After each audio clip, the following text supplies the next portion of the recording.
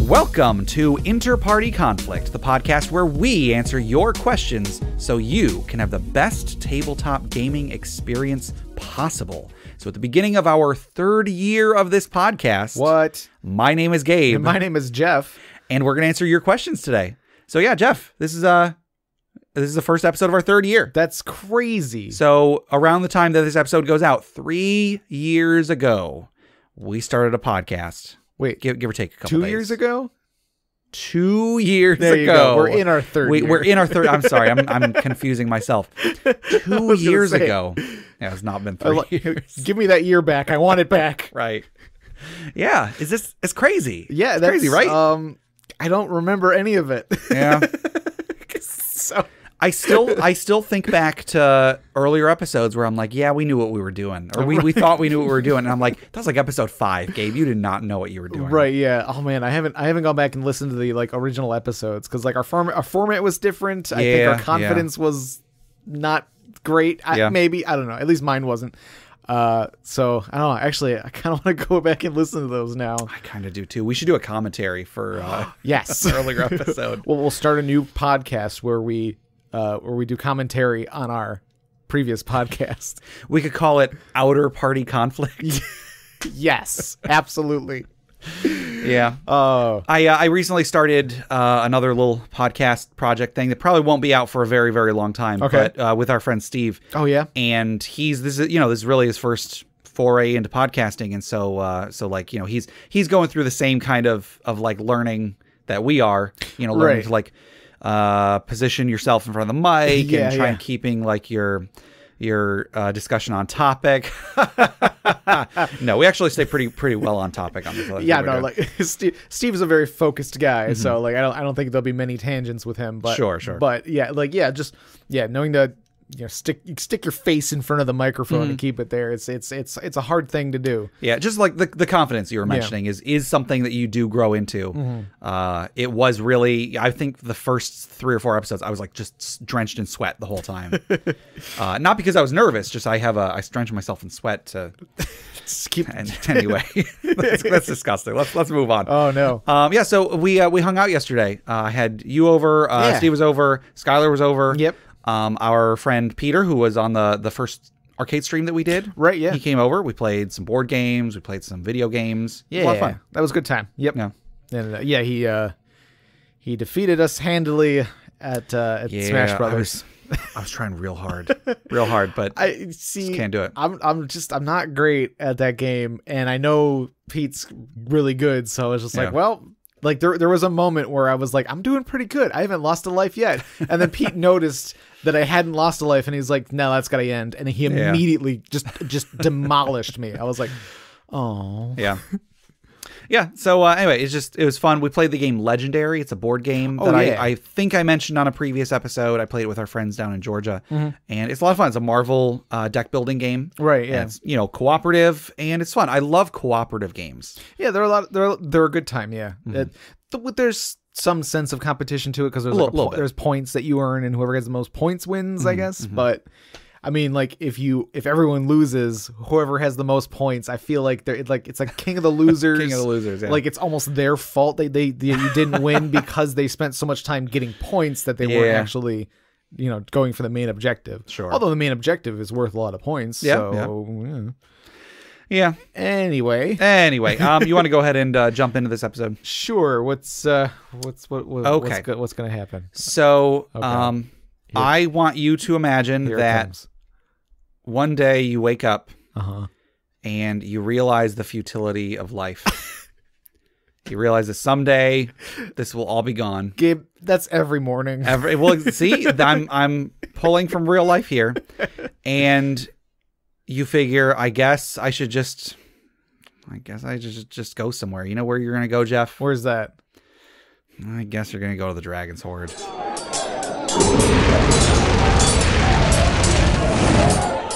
I mean, I might as well. I'm not getting any younger. All right, so our item today was it was submitted by Tim D via email, and the item is the First Watch. Ooh. It is a ring or a pair of glasses or a timepiece, depending on the era. So throw out an era, Jeff.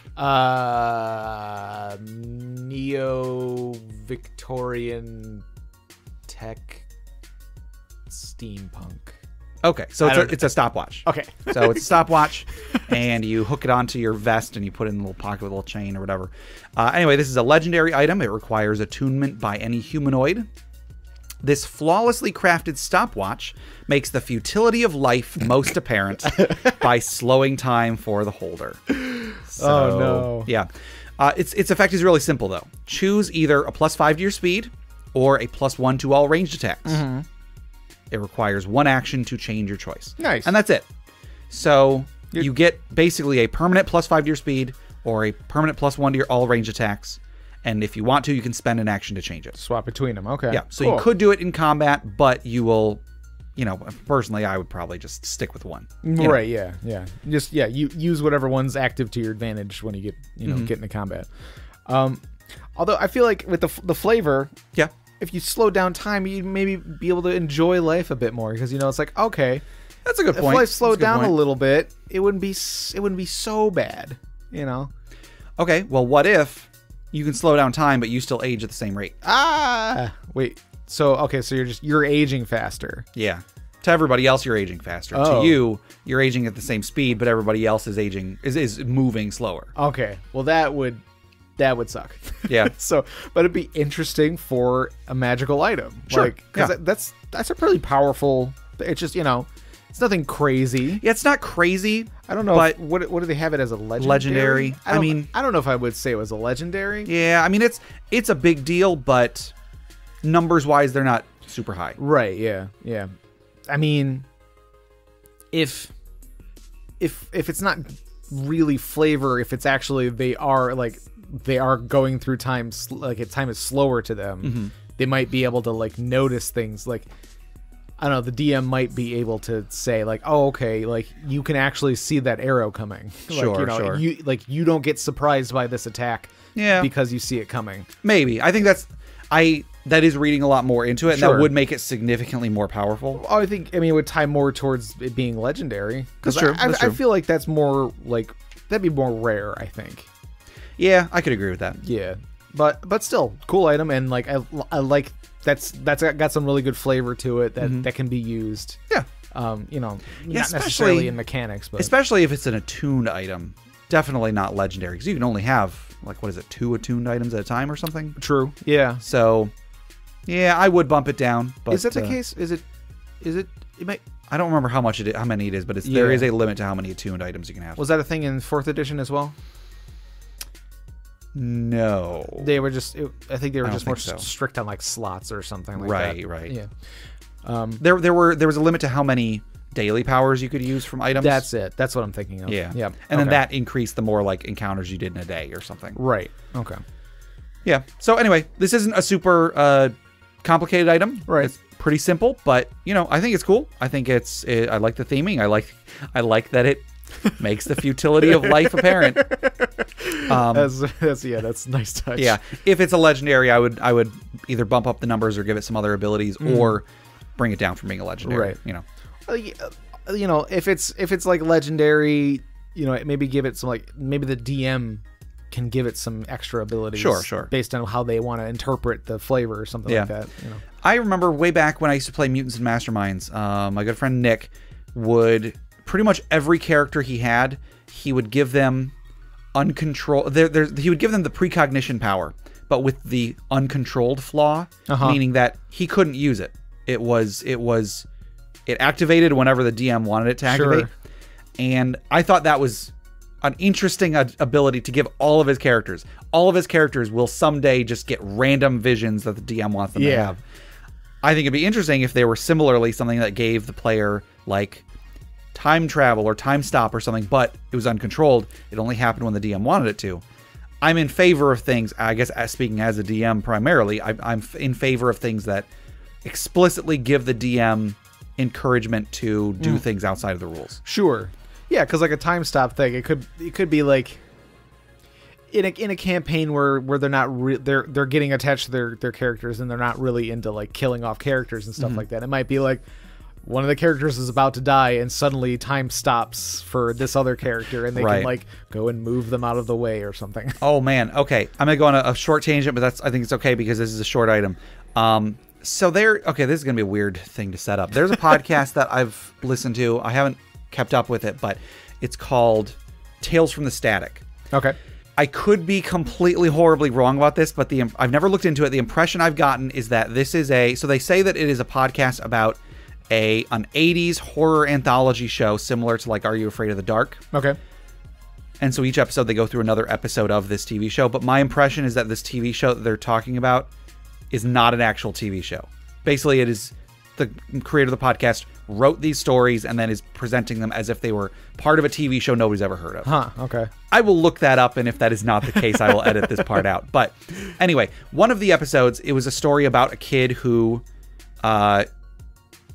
every now and then the entire world freezes in time and he doesn't. And he knows about this. You come in media res. He knows it happens every now and then. When it happens, usually he just kind of sits around, waits for it to start moving again. But anyway, it's an interesting story, which is why I'm bringing it up, whether it's part of a TV show or not. I like this story. So it's about this kid. He's sitting around at home. The TV's frozen. He looks around, he's bored. He walks in the kitchen. His mom is frozen in place, like doing some dishes. And he shrugs, opens the fridge, grabs some ice cream or something out of the freezer, starts to eat it. Time starts moving again. His mom looks over and sees him. Oh, I told you not to eat that ice cream. So, okay, kid shrugs, puts it back in the freezer. And, you just kind of get to see how he has adapted to living with these completely random freezes in time that affects everybody and everything but him. Uh-huh.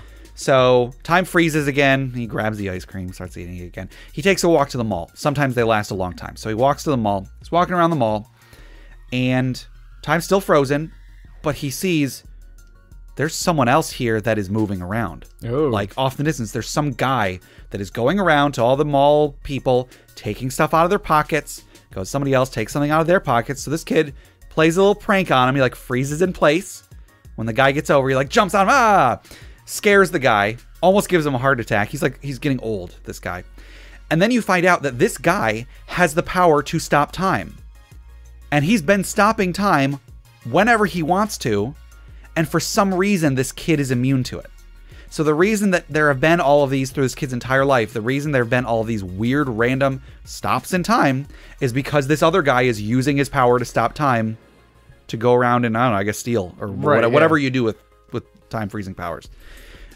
So anyway, this kid finds out about this and they sort of talk a little bit, but it turns out that the guy actually is having a heart attack because the kid just scared him. So like time starts moving again. Somebody calls an ambulance. They get in this ambulance. The kid goes with them because he's like, I need to find out who you are and what this all means. And the guy, I don't remember what he says to him, but like he says like, good luck. And then the guy dies, but right before he dies, he stops time. Oh, dang.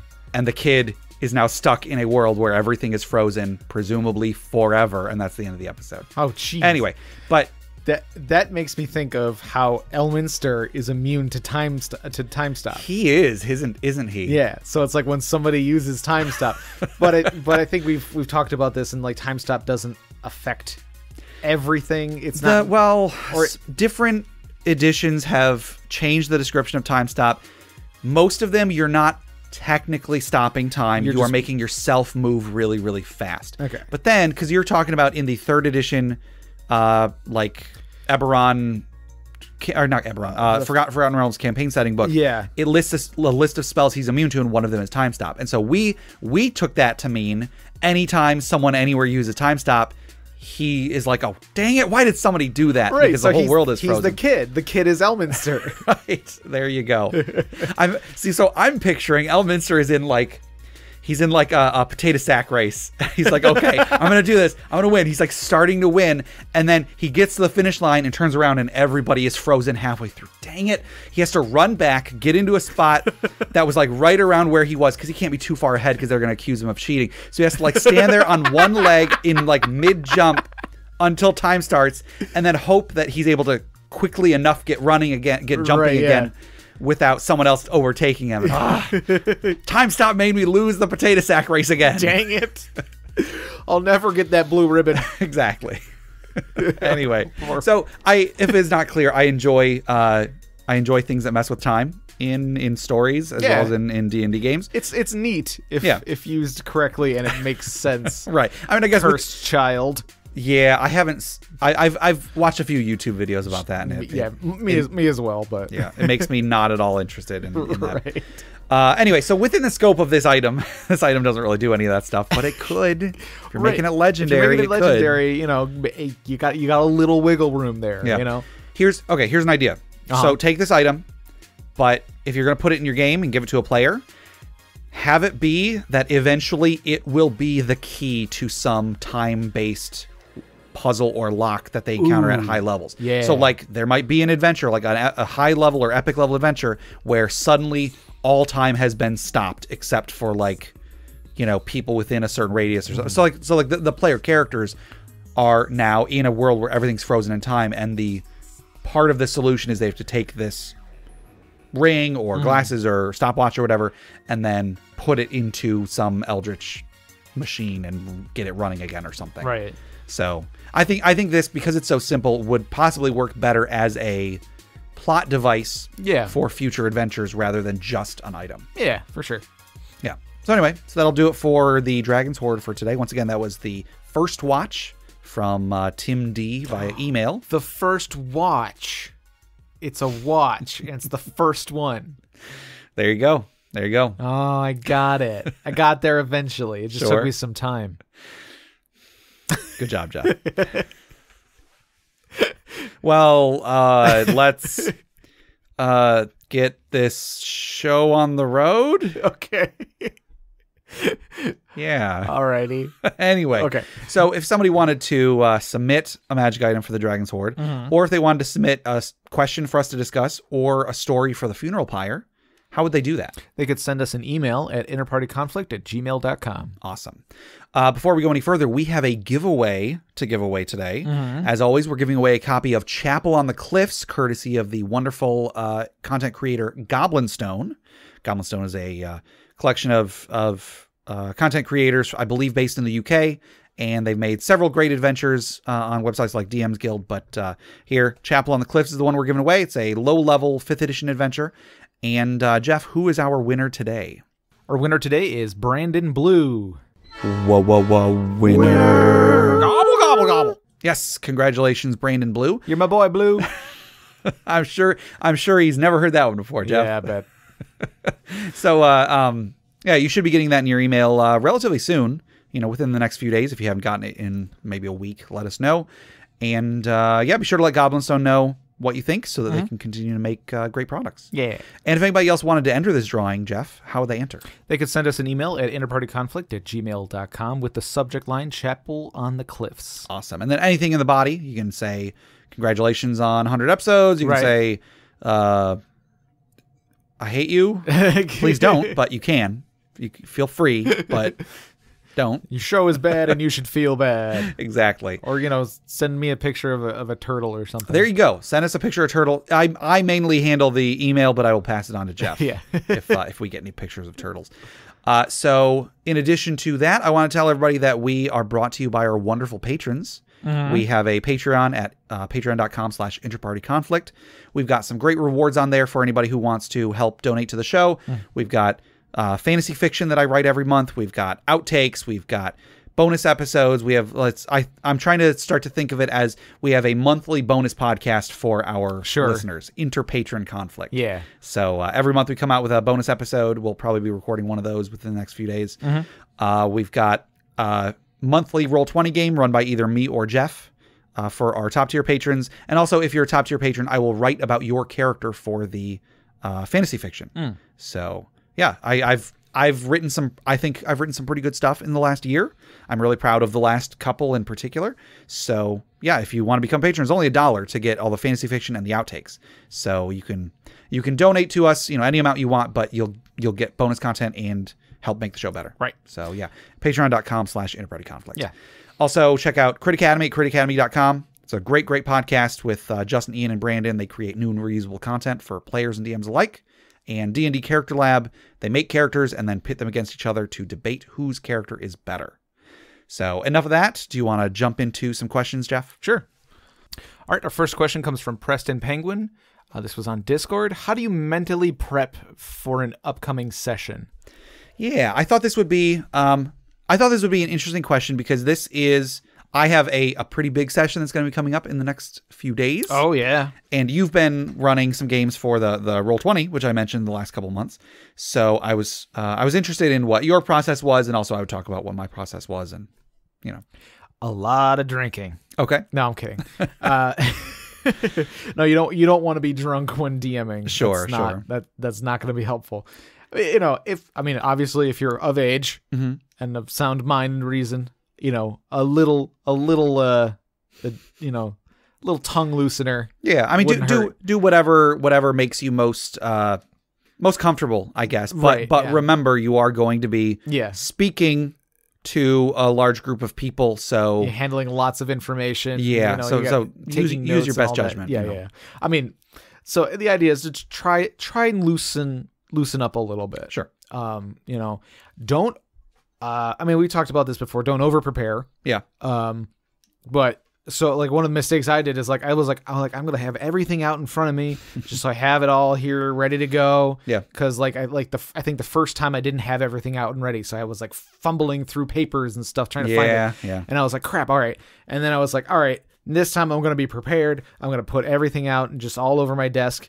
And then it was all over my desk, and I was like, I don't know where anything is. Yeah. So it's you want to pack for the trip, but you want to pack light. You know? So like just have what you're like, figure out exactly what you're going to need. You want to kind of put things in order. Don't have to have everything out at once. You just got to, it's like, okay, they're going to be in this area first.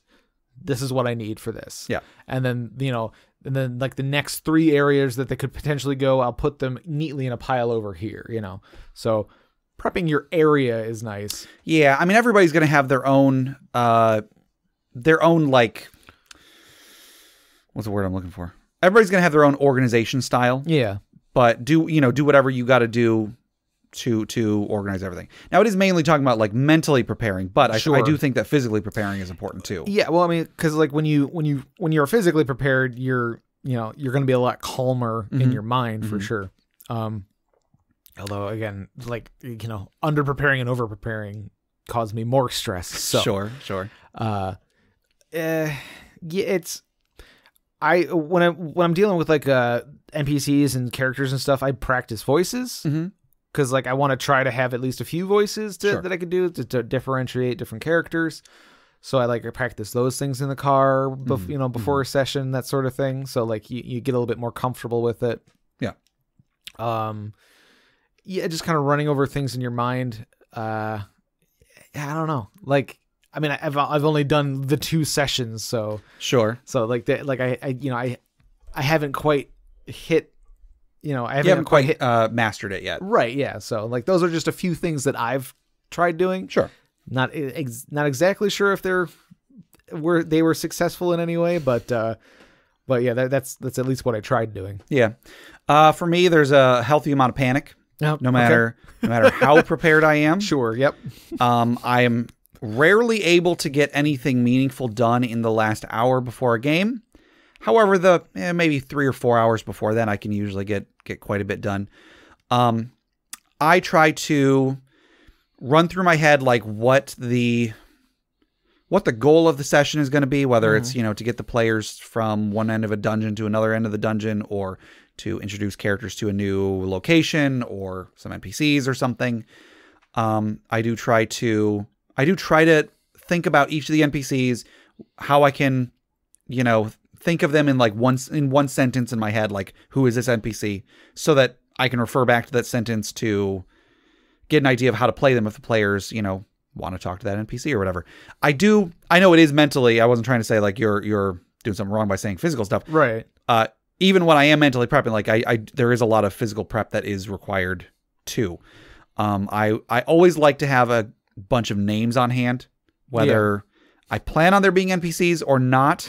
Just getting names. We did like a little session 0.5 the other day for this thing we're doing soon, and we did it on Google Hangouts the other day, and I didn't have names prepared, and so I kept having to quickly refer to this online name generator. Right. Yeah.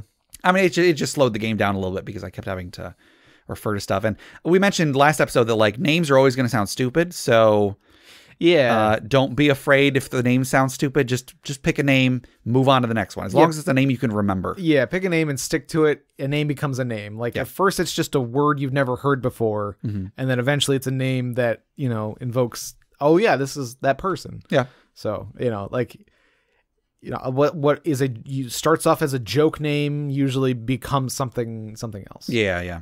So just kind of run through your head what you want the players to do this session, and then try and maybe workshop what solutions you think the players might come up with. Sure. Try to, you don't necessarily have to have a solution prepared, but try to think, well, if they're going to do this, what are some possible things that might happen? You know, I was just thinking, if you go down your entire list of NPCs and ask yourself, what would happen if they killed this person? That's a good question. Yeah.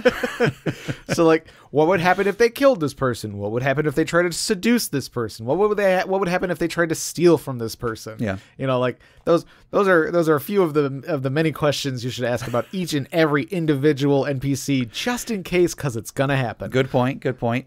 If you do have like stat blocks for NPCs or for monsters that you plan on using, just read over each of them. Make sure that if there's something that you may not have noticed before, like all the time I forget abilities that monsters have. Yeah. And I mean, that's probably going to happen whether you read over or not, but it'll happen less if you do. If you got time, do like a little drill.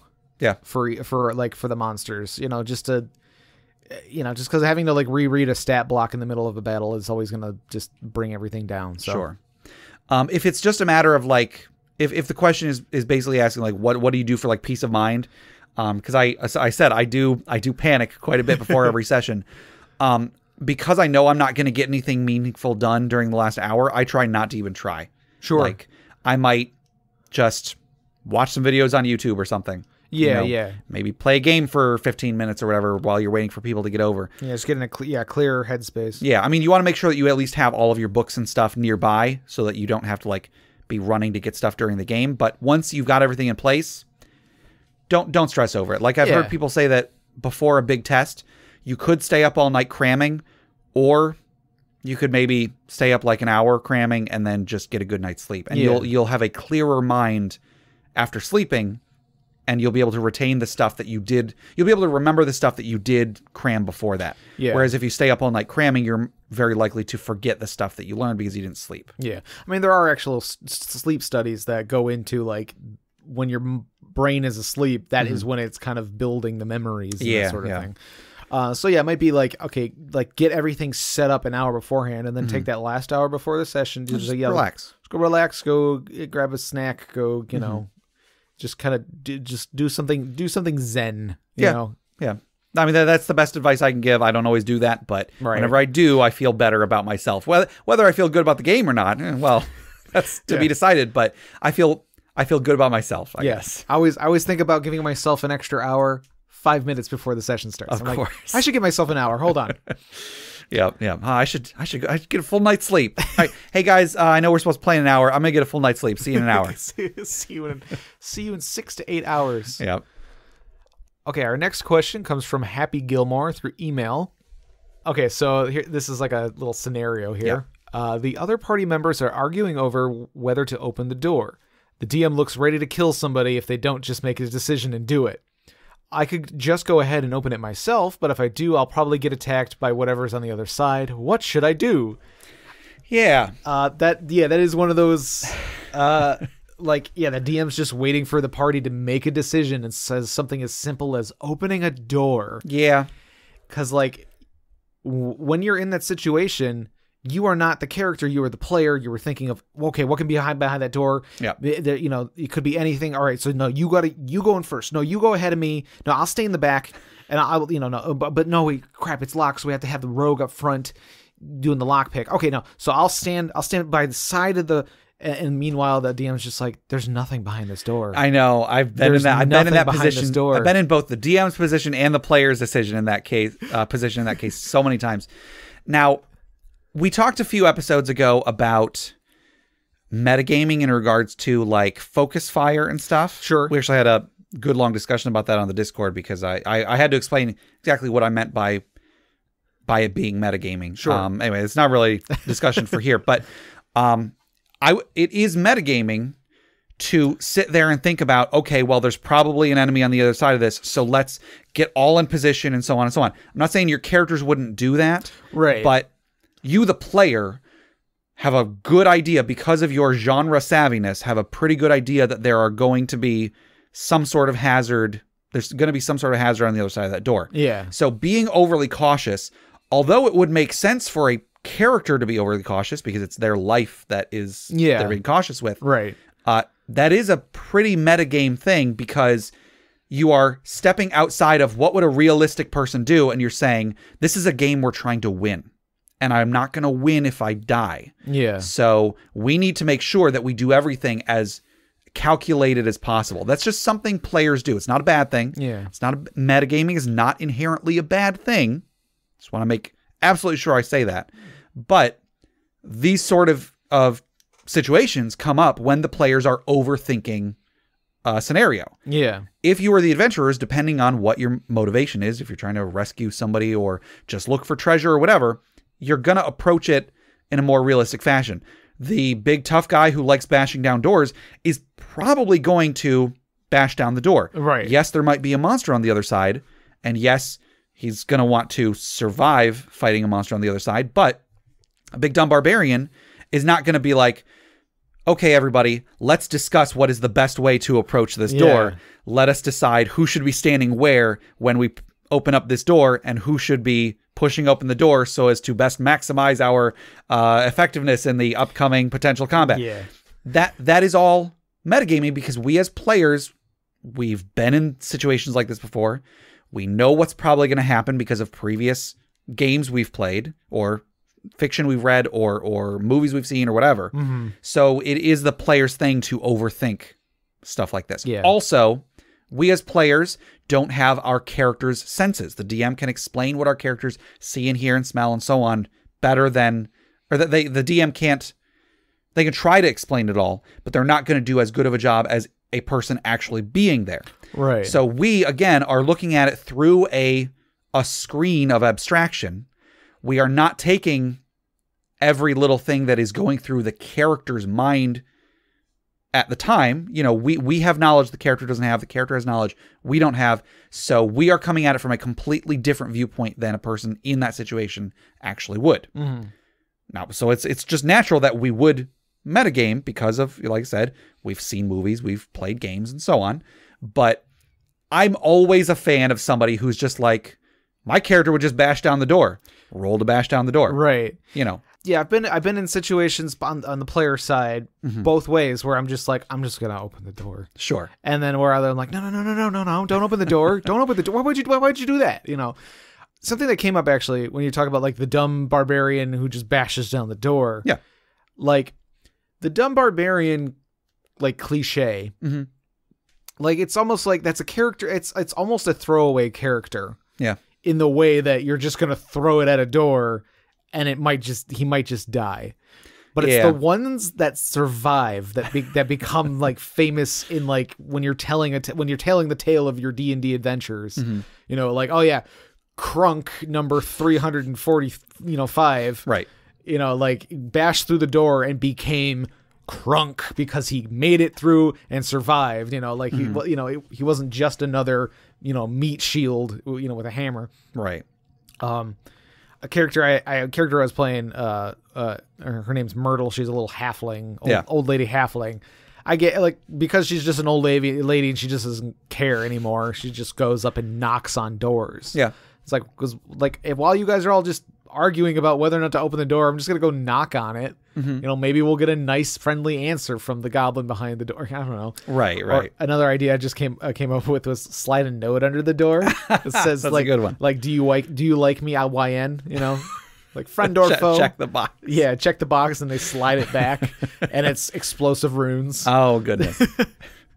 Yeah. So I mean, one more thing, because what you were saying about like the barbarian that survives is like that's how they become the barbarian everybody remembers.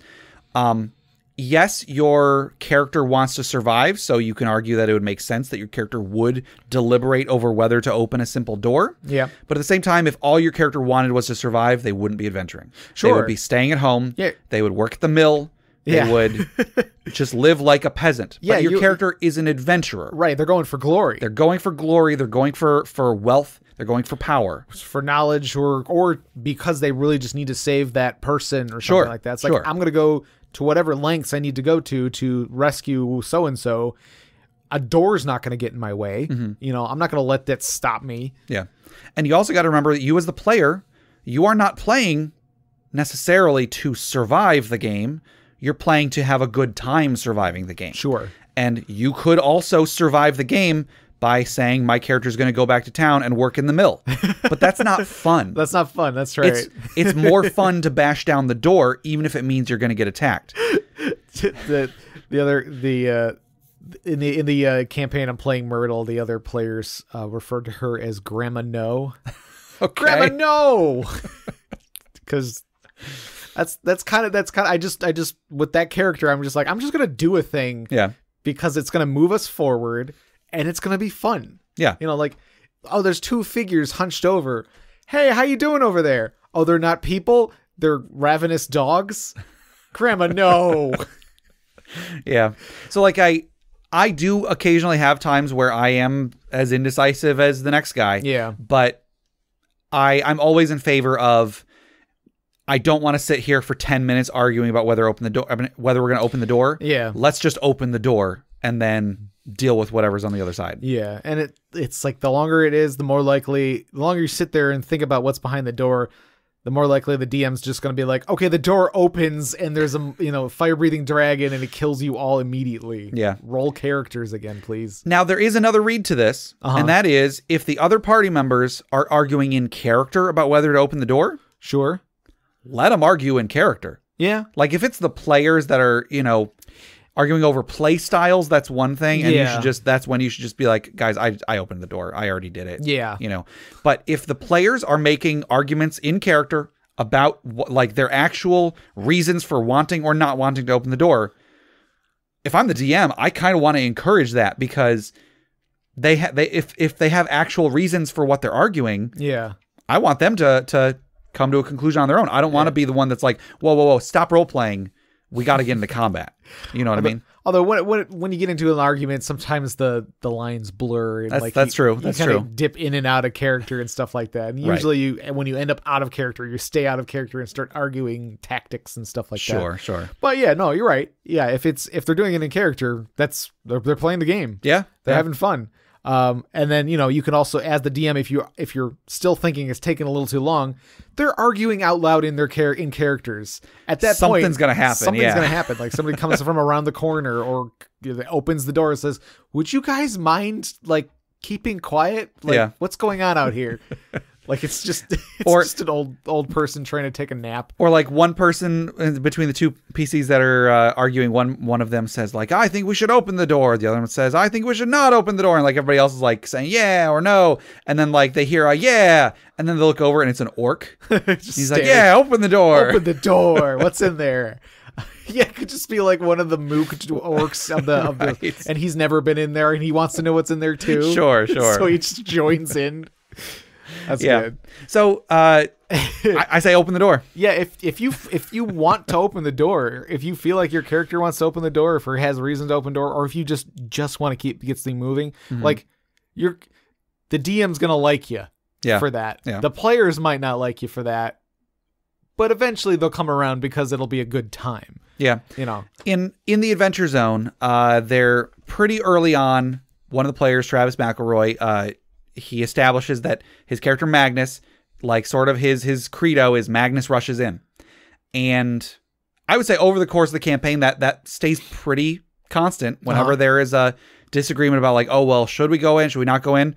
Magnus rushes in. Okay. And like, I think that every party can benefit from a Magnus rushes in, even if sometimes it means everybody dies. That sucks, but it's more interesting than standing there and arguing over who should have gone in the door. You know what I mean? Yeah. Yep. I just feel like most DMs are going to reward the people who actually act instead of think. Or I mean, not like you can act and think. Right. Like thinking instead of acting is generally looked down upon by DMs, whereas acting, whether you're thinking or not, is going to move the game along. Right. Yeah. You know? Moving forward progression, it's gonna be better for everybody. Yeah. I mean, like maybe your character might die, but at least things are gonna happen. Stories are gonna unfold. Mm-hmm. You know, you can always make a new character. Yeah. You can always put JR next to the, your character's name and just keep going. But wait, the previous character was a half orc, and this one's an elf. Oh no! Oh well, adopted. Sure.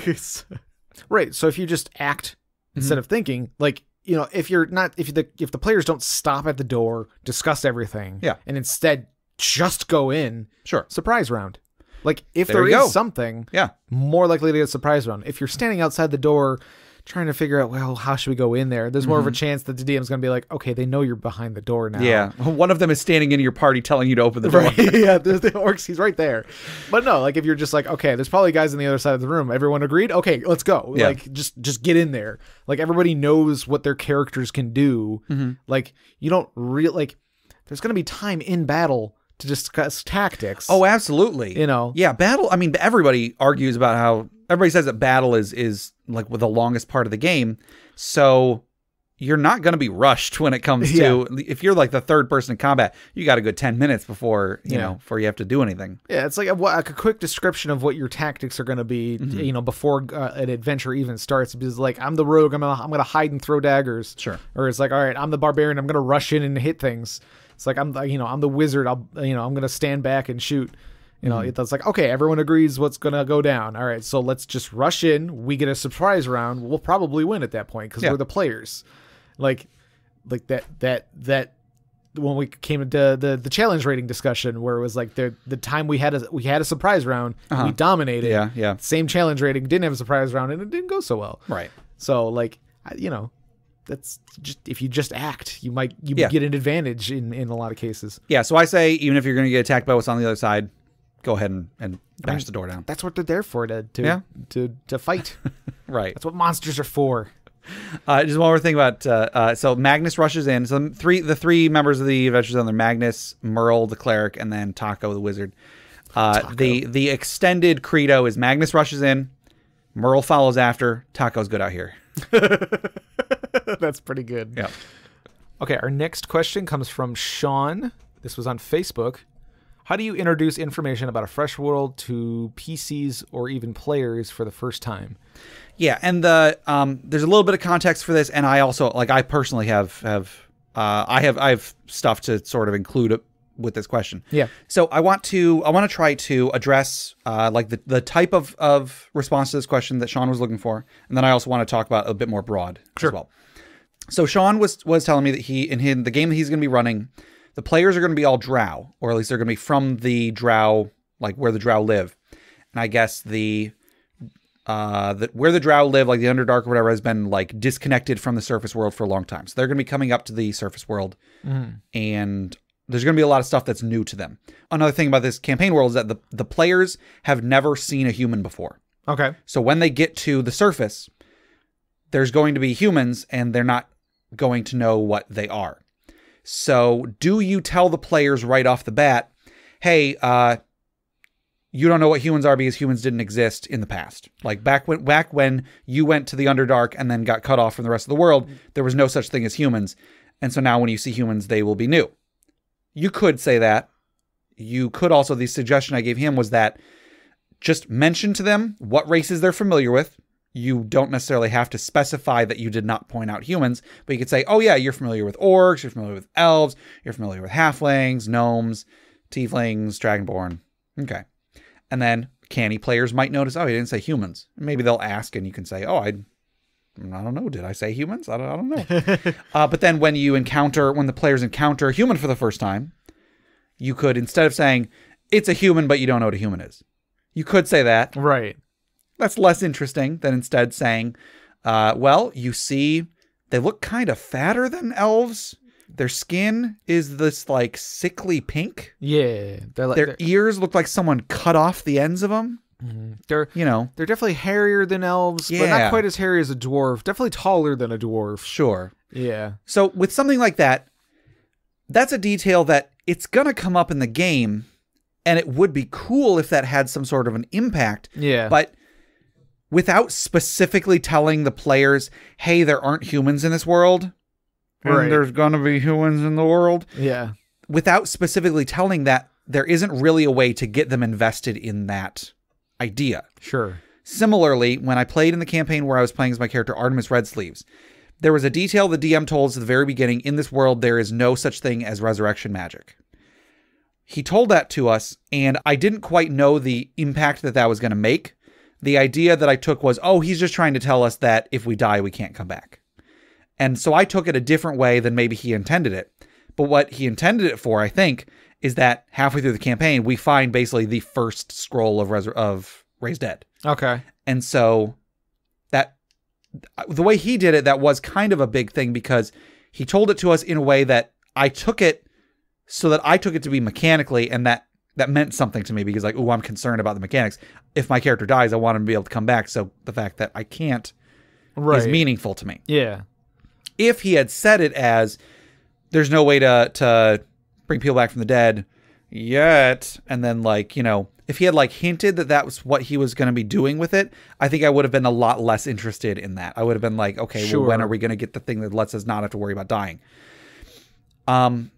Spreading this question out a little bit about how do you get information to the players about the world, it's a tricky thing, because the more information you give the players about the world at the beginning of the game, the less they're going to pay attention to it. Mm-hmm. Like if I tell you you're on a desert island, you've only ever seen people that are just like you, you're like part of a race that lives on this desert island, go. Right. You'll probably be able to, pick up on that. Okay, I live on a desert island. I probably have stuff made out of like sticks because that's the only material we have to work with. Sure. So on and so on. And then when I say you see this weird, you see like a weird individual that has a different color skin than you, and he's got like horns on his head, and he's wearing these weird vestments made out of animal components and so on. That's going to be interesting to you. If instead I was like, okay, strap in for this. So you're on this desert island. Its name is Kambala. And 30 miles to the north, there's this human nation with all of these airships and so on and so on. And then the lineage of the king was this. And the more I go with, the less you're going to be interested, because like you don't care. What difference does that other continent mean to you? In the context of your character, it means nothing. Exactly. It means everything, but it means nothing. Right. Like it's been tricky with my own campaign world, because I started making my own campaign world a bunch of years ago, back around when 5th edition came out. I started making this campaign world, and as a writer, and I'm trying to think of like, okay, what stuff I can do to like make it stand out from a narrative standpoint. Mm-hmm. I do come up with little details about the world that do make it different, but I don't know a way to tell that to players and have it be meaningful. For example, this is a weird detail, and I've almost never brought it up because it feels weird to say, but in my campaign world, a week is 6 days instead of 7 days. In Faerun, a week is 10 days instead of 7 days. Right, yeah. But you got to ask, if you tell that to a player, what difference is it going to make to them? Sure. Unless you make the game all about that, it's probably not going to make a difference at all. Yeah. So how do you tell them that without them feeling like it's just some extraneous information and therefore not important to remember? Or is that something that they can exploit? Like, it's like I suppose if they have like a magic item that refreshes once a week or something like that. So you can use it more often because of the world that you're in or something, So it is hard to know what information to give players. If you give a player a 200-page encyclopedia about what this campaign world is, it's going to be hard, especially before the campaign starts. Yeah. I guarantee you nobody's going to read that. And if they do read it, they're not going to remember 90% of what they just read. Yeah, and the 10% that they do remember might not have anything to do with what's going to happen in the campaign at all. Exactly. They might have like stuck to one thing, like, oh, that's really interesting, and then find out like, oh no, that's something that happened, hundreds of thousands of years ago in that world and is not really relevant. Sure. Let me try it this way. Let me think of it this way. If I were to say to you, okay, Jeff, here's a book that's an encyclopedia of this world that I've been reading about, and it tells you about the magic spells people cast. It tells you about the monsters that live in this world. It tells you about the factions. It tells you about all this stuff. Go and read it.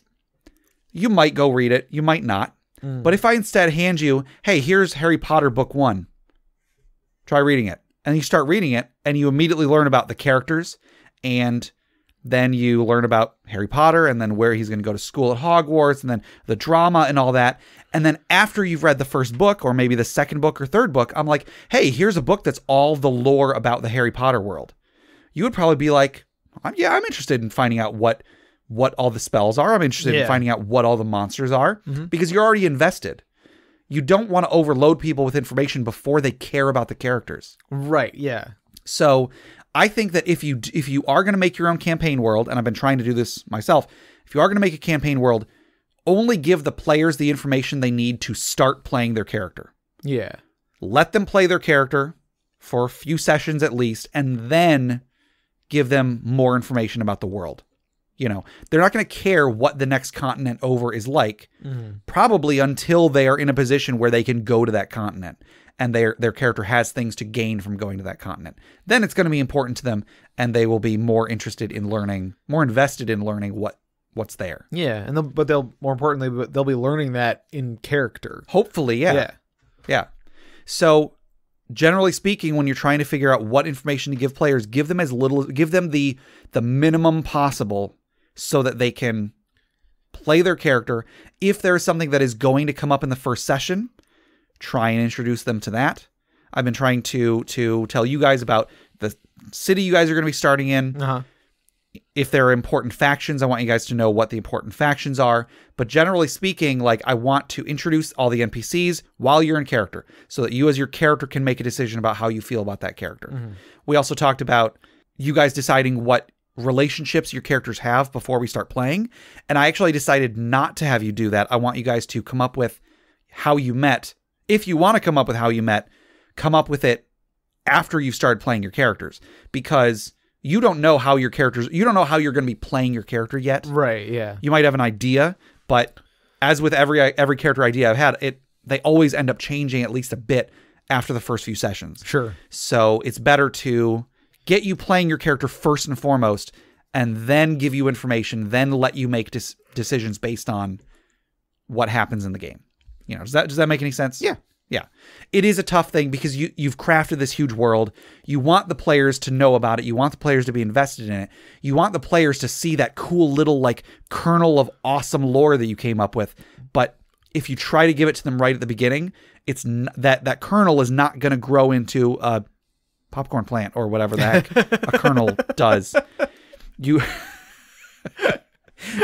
want to give them as fertile of a ground as possible, so that then you can start planting the seeds for popcorn later on. It's like, yeah, when you buy a toy for a cat. Yeah. Or you buy a bed or something for a cat. Cat, like, you give it to the cat. The cat's like, the cat sleeps in the box. Yeah, it sleeps in the box. It's like, I don't care about this. It's like, so you have to hide that bed somewhere when the cat's not looking, and it'll find it. It'll be like, oh, this is great. Yeah. You never told me about this.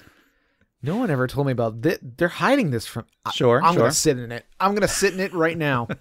This is mine now. Yep. It's pretty sweet. I found this. You could also, if you are going to give them like a toy, you're not going to lay out 20 toys in front of the cat and be like, all right, play with all of them right now.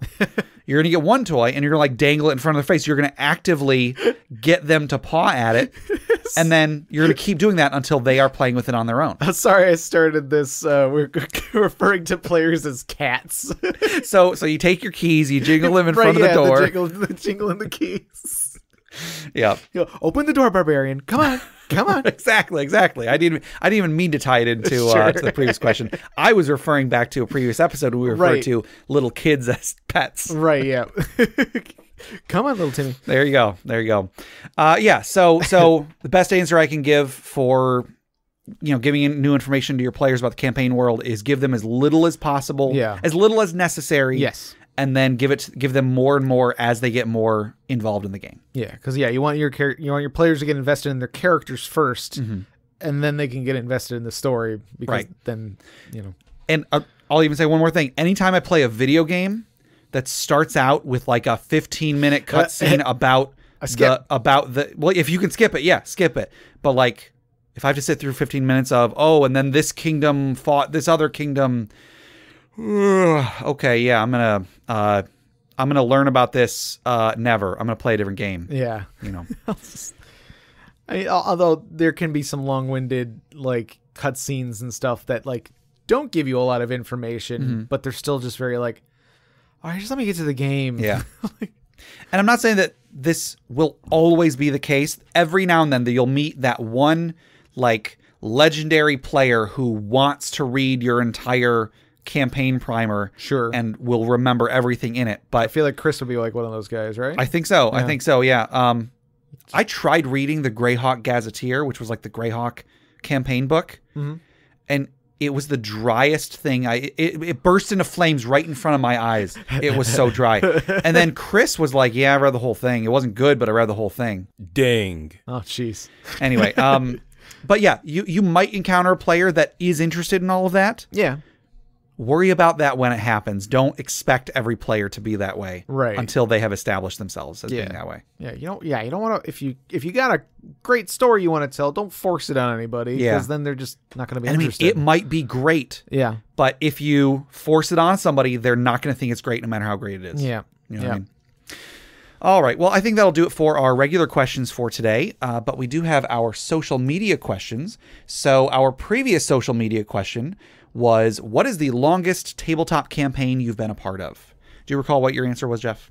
I think it was the Age of Worms. I think so. I think that ran the longest. Yeah, we had our Age of Worms campaign. We had Jay's Eberron campaign. Those were both around a year, maybe a little over a year, I want to say. I was also in the group where I played as Ichi with Chris. Dang. And I was in a game where I played as my character Artemis Red Sleeves. Those are like the 4 full campaigns that I could say, like full many level campaigns that I've played. Not all of them were from 1st level to 20th level. The Ichi campaign was like 8th to 21st or something. The Artemis Red Sleeves one was 1st to 8th, and then we jumped to 12th for the last adventure. But all of them were around the same amount of time, and all of them were really good. I think probably Age of Worms was probably the longest one. Yeah, because that one I think we did go from 1 to like 20. 1 to 20. I think Steve might have been 21st or 22nd or something.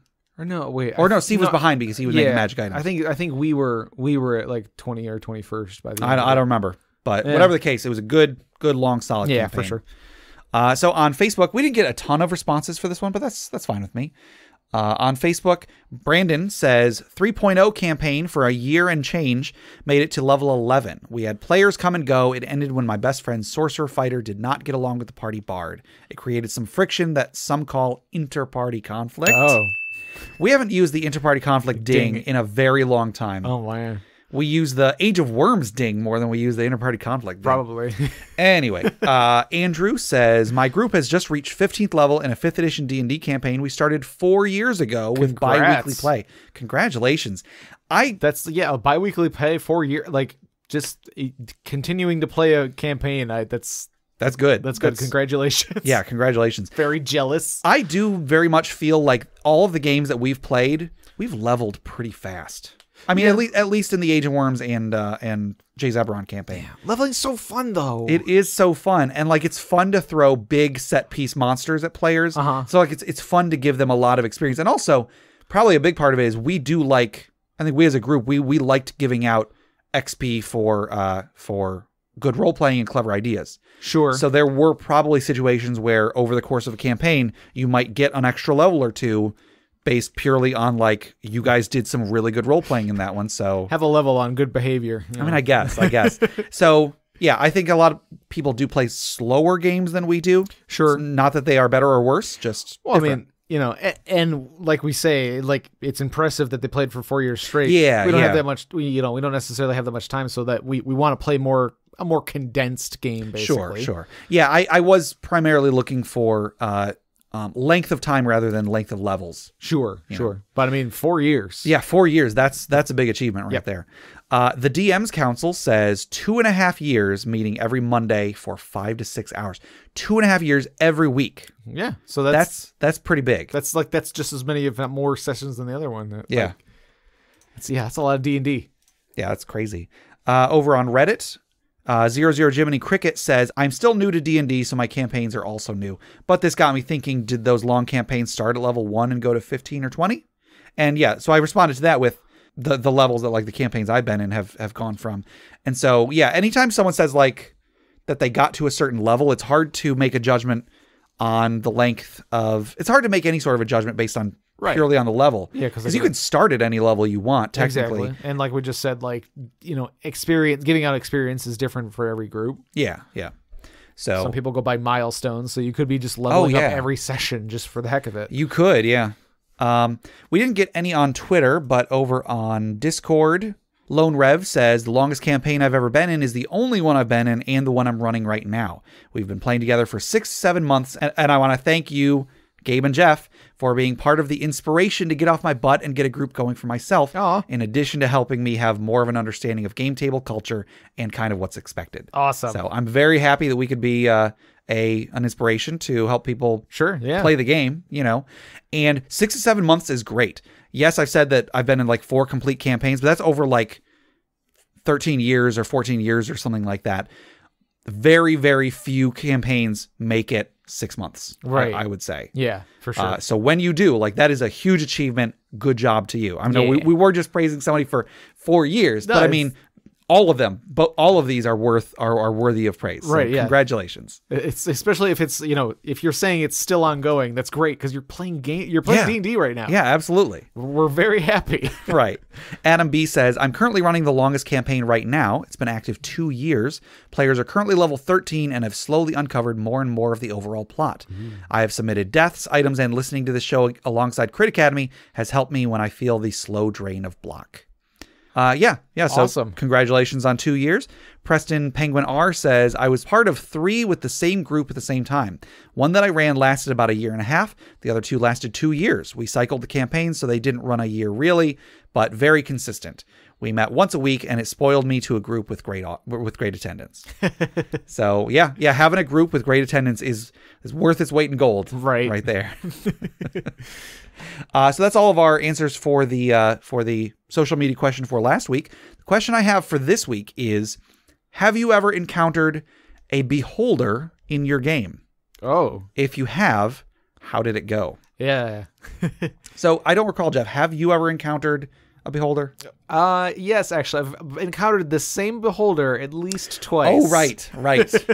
Okay, well, go on. Tell us what happened. So it's the Shackled City campaign. Mm-hmm. Spoilers for the Shackled City campaign. The first adventure of the Shackled City campaign. But I mean, it's a good hook. Yeah. It's a good hook. So yeah, like you basically, like, if there's a town, some kids go missing. You're trying to figure out what's happening to these kids. You end up in like this underground. There's like an underground slave ring. Yeah, in the ruins beneath the city. Right. So and then like you find like one of the missing. You find like the missing children, or at least one of them, or something. You find several of them, but there's one in particular. That's and then so like you go into this room and there's a bunch of big baddies and they're real tough. And like as you're fighting, a beholder shows up and like basically stops the show. Yeah. Like, quite literally in some cases, I feel like. Right. I felt like a petrification already happened once or twice. So yeah, like a beholder shows up and just says like, all right, no, I'm taking this kid. You guys stop. Like, cut it out. Yeah. I mean, in a way that a beholder would. Right. So yeah, like, but I've played the first adventure of this campaign at least twice. I'm pretty sure 3 times. Yeah. I've run it a few times too. Yeah. I've ran it for somebody in a group in Tennessee. I ran it for you guys here. Jay ran it. So that's definitely an interesting part of that adventure. Yeah, because it's the first adventure and you see a beholder. Right. And the DM prays that the players aren't stupid enough to attack it.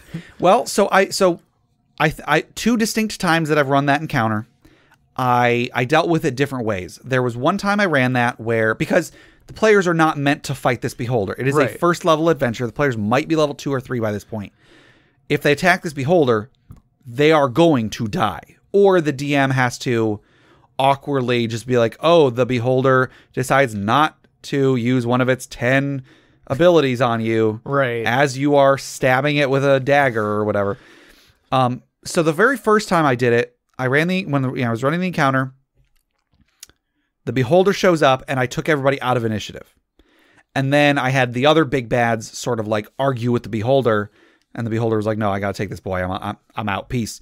But because I stopped rounds, I stopped the encounter, and then the encounter started up again. But for that moment, I immediately gave the players an indication you're not supposed to fight this beholder. Yeah. That I think is good and bad. I'm not saying that you should or shouldn't do this, because it does activate a metagame part of the player's mind. Oh, we're out of rounds. Okay, I don't have to be afraid that we're supposed to fight a beholder at level 1. So the tension may not go away entirely because you don't know what that beholder is going to do, but it did go down somewhat. Yeah. The next time when I ran it for you guys, I had the beholder show up. Okay, yeah, it's your turn. What do you do? Like, we kept going in rounds. And nobody did attack the beholder, I think because you guys are seasoned players and you realized that beholder is going to kill me. But that, I think, made it a lot scarier because we're still in rounds. There is now a beholder in the combat. What do I do? Do I attack the guy I was attacking, or do I run, or do I attack the beholder? You know. Yeah. So anyway, that is a great encounter. Yeah, that's fun. And if we had ever continued beyond that adventure, that beholder does have a part in the campaign, possibly a very big part, depending on how it goes. Anyway, in an actual game as a player, I think the only time I've encountered a beholder, I mean, I guess I was in the same Shackled City thing, but the only other time I've encountered a beholder was in the campaign with Ichi. We were in a dungeon. A beholder shows up. We roll initiative. Chris's character wins initiative. He was playing a rogue fighter with a serrated and laminated katana. He ran up. He had boots of speed, so he ran up and then full attacked the beholder and managed to kill it in a single round.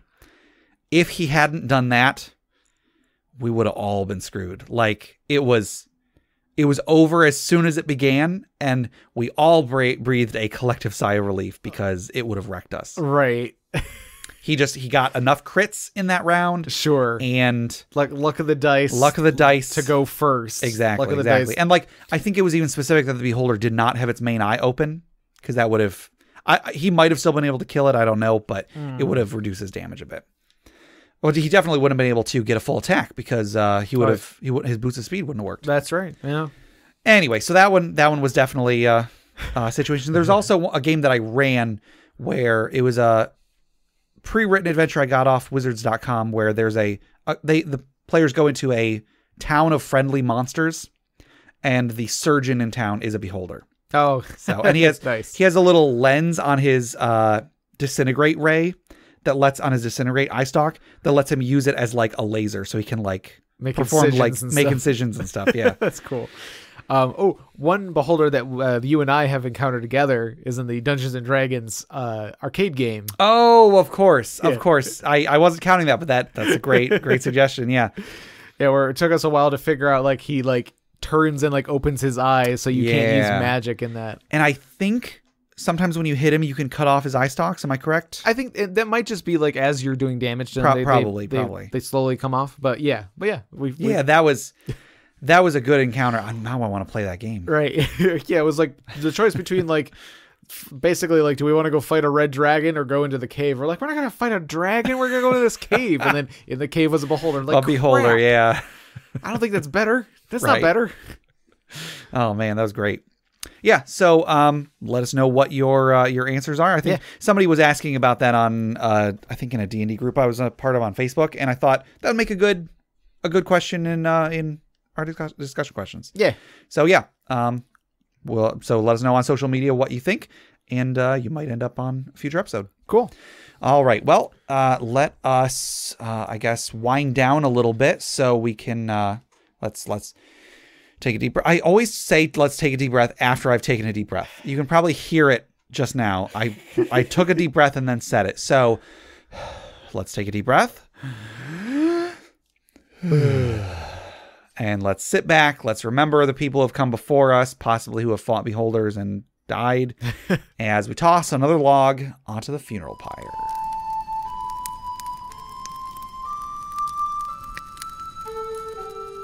This funeral pyre story comes from Adam B. on Discord. Unfortunately, in our recent game, 2 of our party members fell. So they can get back up, right? Yeah, it's just prone. You just use half of your movement to get up. During the wedding of the party's wood elf druid, several scouts warned of encroaching minotaurs. The party decided to intervene on the wood elf's behalf, whereupon they raced through the woods to a large open glade. Within the glade, the grass stood over 10 feet tall, blocking all line of sight. The party then used the ranger's giant owl to scout and discovered there was a dozen large invisible shapes proceeding through the grass and one huge shape. The Tabaxi bard and dwarf barbarian Vulcus threw caution to the wind and charged into the grass.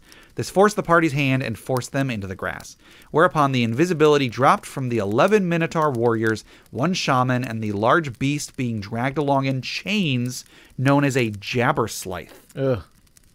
The group attacked without hesitation and a fight ensued. The jabberslythe was resistant to most forms of damage and caused creatures within a certain distance to suffer madness on a failed save. Ouch. Unfortunately, most of the group failed, leaving the human wild magic sorcerer Luna and dwarf barbarian being the only 2 able to fight effectively. Eventually, they whittled the jabberslythe down, and the barbarian swung his axe as the sorcerer cast Mind Prison. The creature failed and wasn't resistant to psychic, so finally died. This triggered its death ability, causing a giant wave of damage and madness, instantly killing the sorcerer and felling the barbarian. The party druid had only 1 spell slot left, and after a huge debate decided to reincarnate the sorcerer, returning her into a wood elf and leaving the body of the barbarian as it was his wish to die in battle and rejoin his family in the hall of their ancestors. May you walk in pride, Vulcus. Ooh, I like that. That's pretty good. Well, I don't have a better send-off than that, so let's raise a glass. Clink. Clink. So that'll do it for today. To submit questions for us to discuss, items for the Dragon's Hoard, or stories for the funeral pyre, please email us at interpartyconflict@gmail.com. For show notes, links to media mentioned on the show, and running lists of questions and magic items, go to interpartyconflict.com. Join the discussion on social media. Find us on Facebook, facebook.com/interpartyconflict, on Reddit at r/interpartyconflict, on our Interparty Discord, or on Twitter at InPartyConflict for our weekly social media questions. Your answers might end up on the show. Find us on iTunes, Google Play Music, Stitcher, YouTube, anywhere you download podcasts. Please rate, review, subscribe, or just tell a friend. If you'd like to support the show, check out the rewards at patreon.com/interpartyconflict.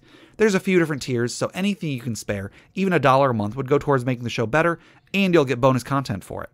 Jeff, tell us about FriendQuest. FriendQuest is a YouTube channel where we play video games. Yes. Speaking of video games, you can check out my side project, the Arcade Memories Podcast. If you'd like to submit your own childhood memories of going to the arcade, record them or write them to me at arcadememoriespodcast@gmail.com. Also, head over to bit.ly/interpartyconflict to take a short survey about our show, what you like, what you don't like, etc. And just for taking it, you'll get 2 free printable board games, courtesy of Mary and Tom over at hollandspiel.com. And our music is made by Boxcat Games from Nameless the Hackers RPG. So, Jeff, until next time, just open that door. There you go.